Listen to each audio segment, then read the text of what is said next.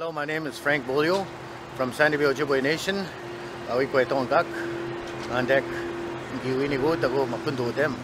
here on Treaty 1 Nation land here, and we are interviewing all our nations off reserve and on reserve membership. I'm Tyndell Fontaine, born and raised in Saugeen First Nation. I started here at Treaty 1 early this year in February.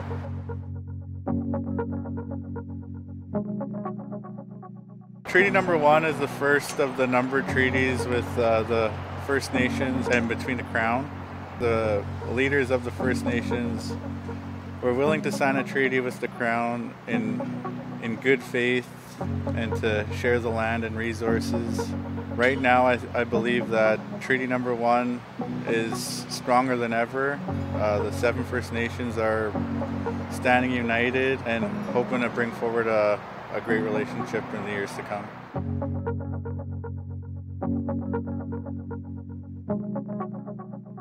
So I believe that the treaty was signed as a sharing treaty, that the Indigenous leaders here signed a treaty to share the land and resources with the settlers to allow them to immigrate and have their own jurisdiction.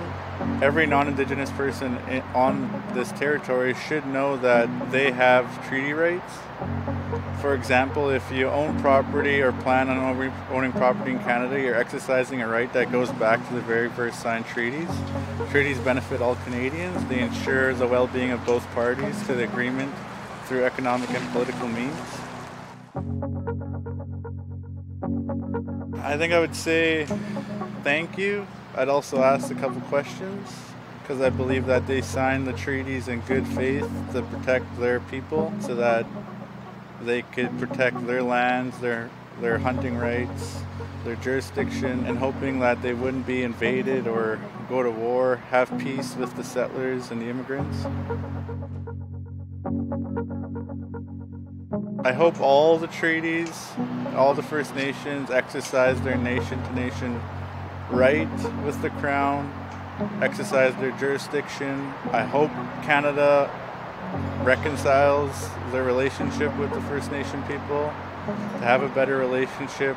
I hope the non-Indigenous communities educate themselves on the treaties to know that treaties were broken back then and we're still dealing with it today. Well, my Treaty 1 community is Saugeen. It's home. It's always refreshing when I go back home after being in the city for a week. You can see friends and family. I believe that everyone's nice, they get along. On August 3rd, 2021 marks 150 years of the signing of the Treaty number 1. The Treaty 1 Nation, along with T1DC, TRCM, and Parks Canada will be hosting 150th Treaty number 1 commemoration. For update information, follow us on Facebook, Instagram, Twitter, and LinkedIn. And check out our website for a list of events. And thanks for watching. Miigwech.